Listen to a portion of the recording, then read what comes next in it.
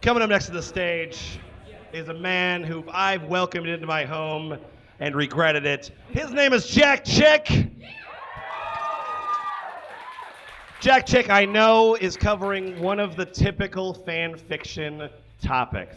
You know, the fan fiction is usually about, like, maybe it's about Sonic, or, you know, maybe it's about the band Cradle of Filth. Jack Chick! Wow, this is a lot lower than I wanted. Oh well, fuck it. All right, so this is interminably long, and I'm just going to get started. Cassandra was driving carefully to see her beloved band, Cradle of Filth, in concert. She had the Pirates of the Caribbean soundtrack on because she was just in the mood right now for instrumental music, all gothed up, as she would call it. You know, the chains, black eye makeup, black lipstick, black cradle shirt, fishnets on her arms, clunky boots, bought at Hot Topic, and of course, big baggy pants. She stopped in an intersection going to turn to the road that would lead her to the parking lot. It was getting dark, and suddenly a car speeding and swerving came head-on, her on the driver's side. All Cassandra heard was the squealing tires and the busting glass. Her world went black very quick. Sorry it's too short, guys, but this is my first fic. I will put a new one on, so please review it as much needed.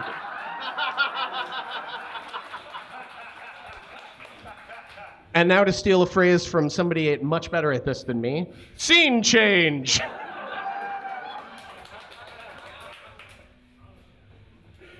She looked up, sure enough, it was the actor that played Norrington. Commodore Norrington? Cassandra played along. Yes, and who in the blazes are you? My name is Cassandra Lejon. I was in a car wreck. I'm badly hurt. Please, I need to see the on-set doctor or the director. I'm sorry if I'm intruding on the set. Woman, you are speaking in tongues. There is no such thing as a car. I haven't the slightest idea about this director you are talking about. Now I'm a little busy dealing with the attack on Port Royal, so please tell me the truth or they're going to find yourself in a hard predicament. Norrington. Sorry, this quote continues. Norrington cut her off. What a dick. On ellipsis. Cassandra was fumed that her cut her off and frightened that this wasn't a dream or the set. I am telling the bloody truth, she said, pleading into frustration. As she was saying this, Norrington was eyeing her. Her clothing, her makeup, her face was even whiter than the whores around here, and all the ghastly chains and spikes and other metals hanging off her. She was not of this world. Only he could think of was that she was a witch, maybe, and that was freighting him and the others. He decided her fate the pirates and witches alike share. A short drop and a sudden stop, he sneered. Gillette? He called on for his men. Yes, sir. She seemed to come out of nowhere. Clap her in irons and take her to the jail. She will be a date, if you say, for Mr. Sparrow at the gallows tomorrow. Ellipsis. Cassandra's eyes widened. Sparrow? You mean Captain Jack Sparrow? Johnny Depp Sparrow? Cassandra was said surprised at the name and then winced as the irons were put on her.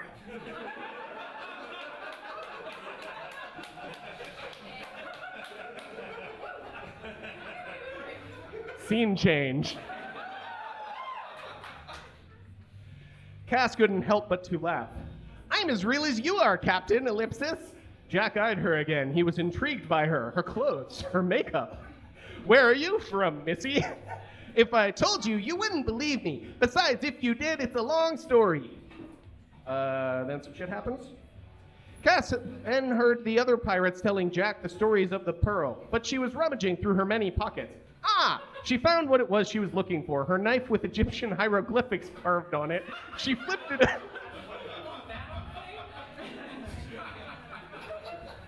She flipped it open. Lucky the redcoats didn't check her for stuff since they were so nervous.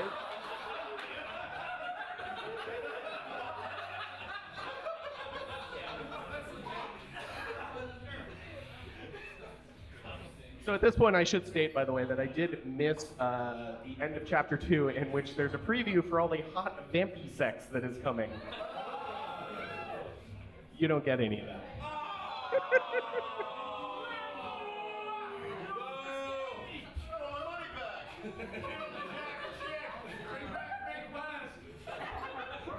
Hey, Jack, are you all right? Jack turned around and jumped a little when he saw Cassandra right at his door. I'm fine. Now that he got a closer look at the girl, he took in her features: long raven hair with crimson streaks in it, green eyes, a ring in the left side of her nose and in the middle of her lip. Ellipsis. Interesting, he thought.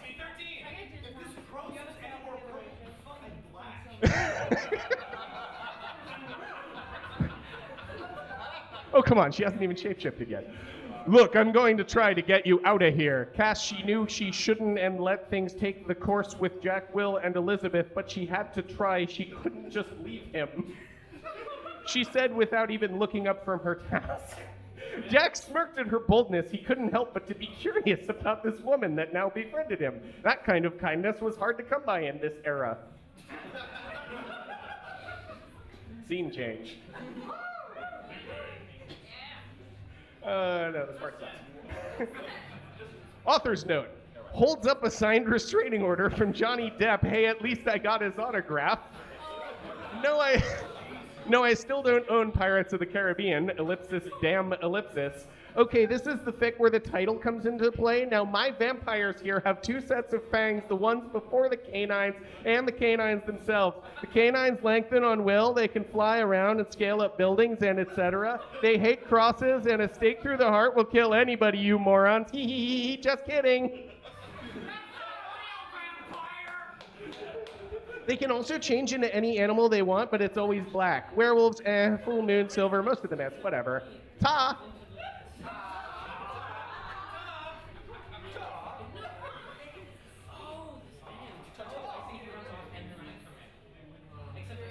A hand rested gently on his shoulder. Noche, don't. She's a different. I read her mind.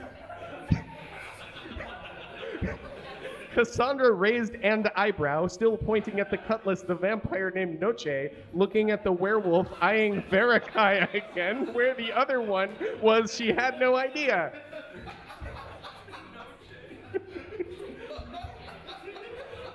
Exactly.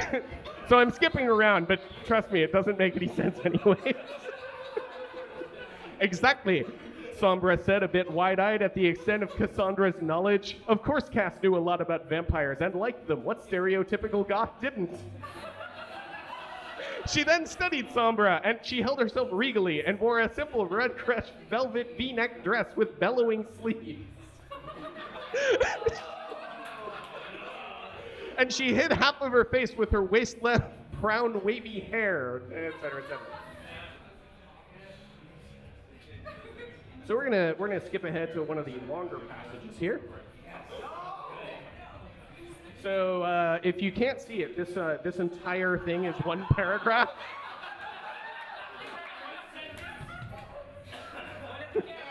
Sorry.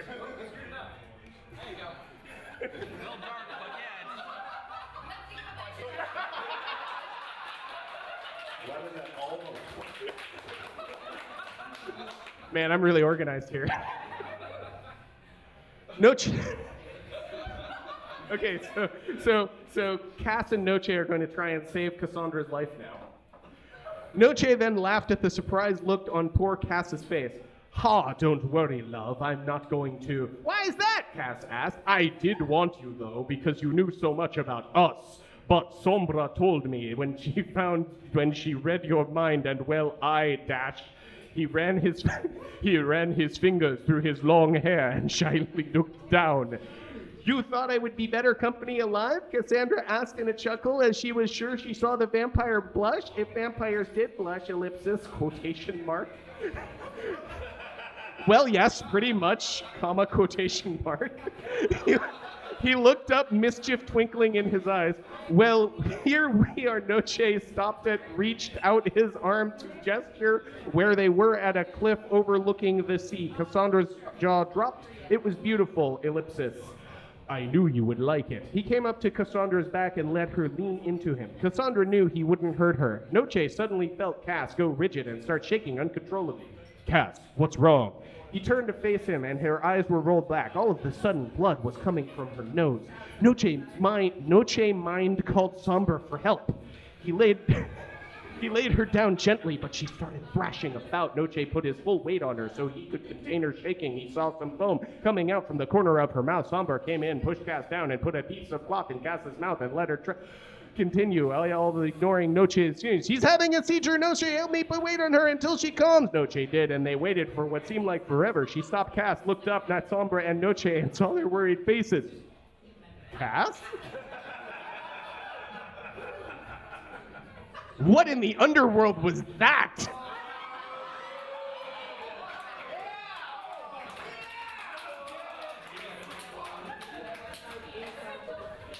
So then some hot vampy sex happens, and we're just going to skip over that. It's a G-rated podcast, did you know? It was only a couple of minutes, and Sombra was back. She helped with the shirt and pants. The shirt was comfy silk and black with kind of puffy sleeves, but not like the one Jerry wore on Seinfeld.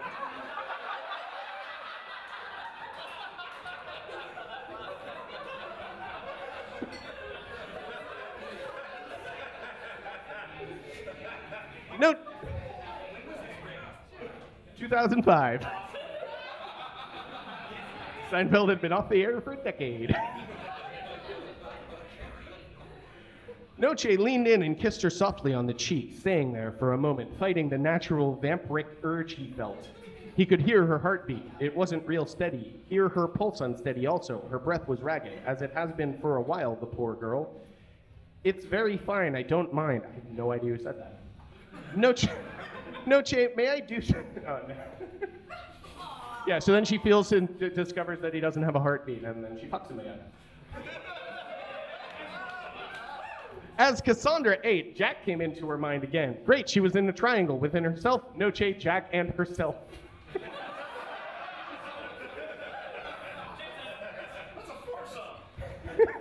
Sort of.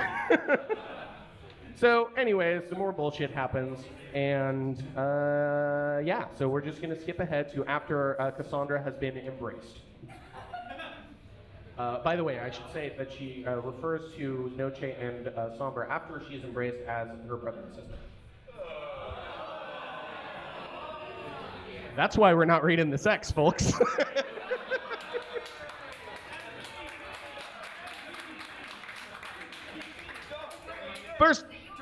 First lesson, you have the ability to fly. Use it to your advantage. They went to the window and opened it. Okay, but how do I do that?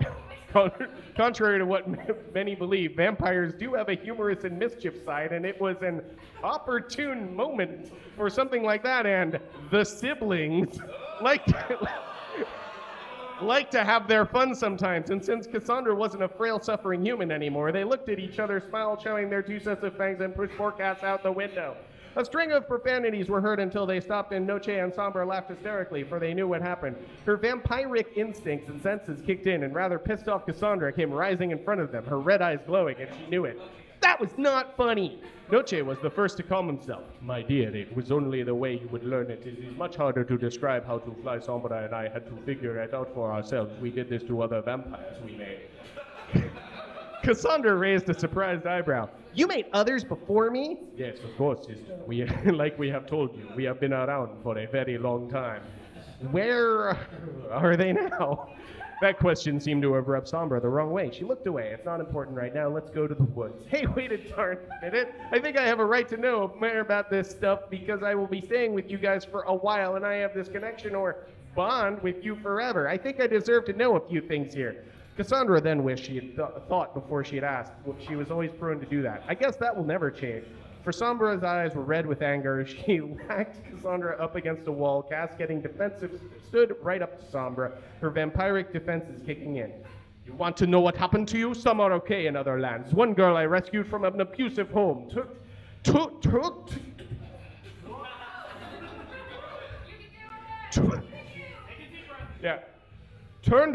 her in as a sister like you when she was caught by men of the church one day minding her own business, stabbed many times so she couldn't defend herself, probably tortured and raped by men of God. She married his path the word. She was then tied to a pole and bled almost dry in the Times Square and then burned alive, and when the sun rose, another girl was...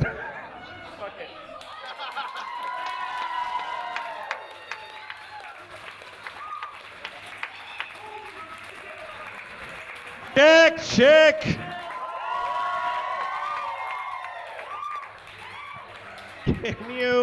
Can you believe that it only took 2 readings for somebody to just throw down their script and yell, fuck it?